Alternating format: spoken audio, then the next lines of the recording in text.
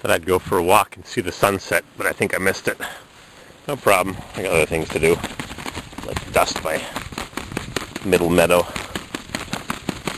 Yippee! If you live in the city with a small lot, you can't do this because it'll inevitably end up on your neighbor's lawn chair or barbecue. But out here, you got plenty of acreage. Whee! Oh yeah. Oh, the brook's running. Kind of odd for the end of the summer.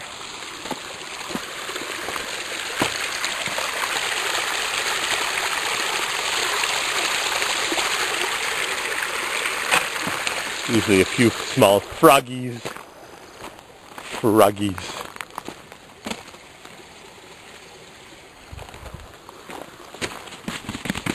won't be long till we have a frosty, frozen evening. It was 40 degrees 2 nights ago. What's that?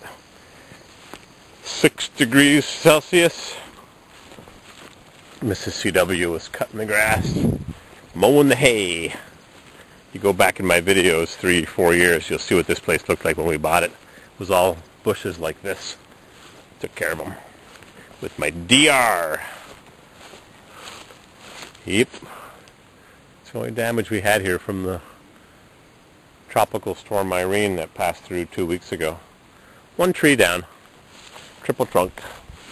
I'll get my brand new Husqvarna chainsaw and cut it down. Last year we had these caterpillars making their nests on the trees and shrubs, and I burned every single one of them. And they aren't back this year. I took food away from somebody.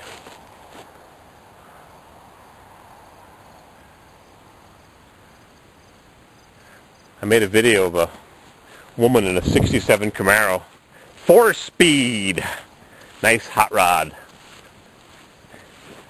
I made a video of her leaving the parking lot at Lake George Car Show. And I was chatting her up, and she said she's called CamaroGirl, and I got a picture of that in her back window. Then she did a burnout in the middle of the road. Then her husband followed in his Nova SS, Nova Supersport. 1969 or 70. He's got a 502 big block. Anyways, I went to my YouTube channel this morning, and I haven't posted her video yet because I'm always a few days behind when there's a big car show.